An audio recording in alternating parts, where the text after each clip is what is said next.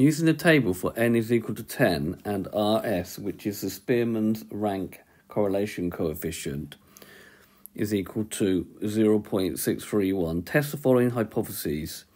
H0 is rho is equal to 0, H1 rho is not equal to 0 at the 10% level significance, and H0 rho is equal to 0 and H1 rho is greater than 0 at the 1% level of significance.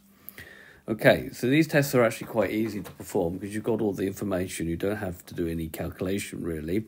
So writing down rho H0 in part A, rho is equal to 0. What that means is there's no evidence of correlation.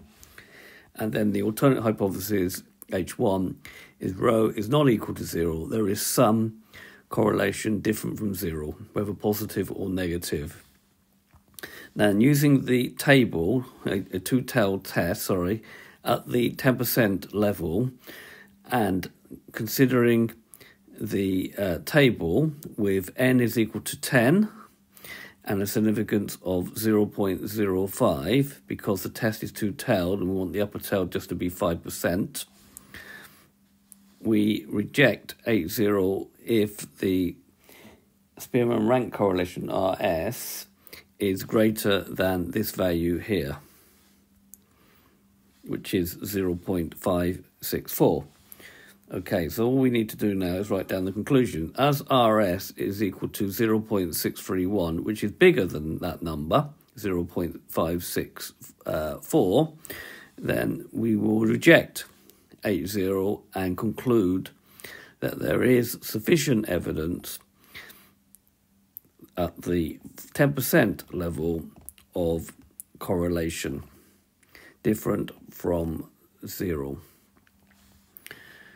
Okay, in part B, we've got different hypotheses. So we've got H0 rho is equal to 0, so there's no evidence of correlation.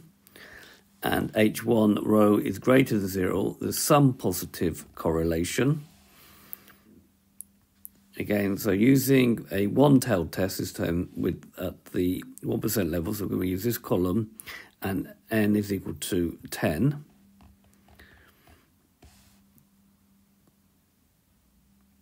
We will reject H0 if Rs, i.e. the Spearman rank correlation coefficient, is greater than this value here, 0.746.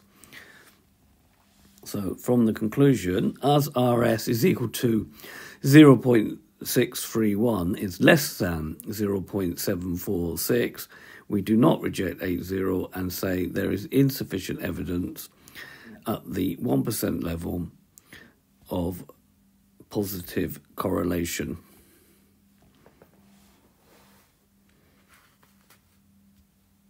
Okay, so this has been a video to show how to do a hypothesis test for the Spearman rank correlation coefficient. I hope you've understood, and I thank you very much for watching, and I'll ask you to consider subscribing to my channel.